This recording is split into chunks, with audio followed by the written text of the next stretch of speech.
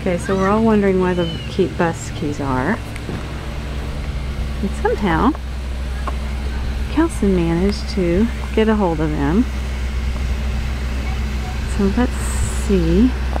And somehow the bus is now started. I wonder what our insurance agent would think of this. It's sitting in the grass, started. And look who we have in the driver's seat. Oh, there is a Caden Paul. And there would be, that looks like Kelson in the driver's seat.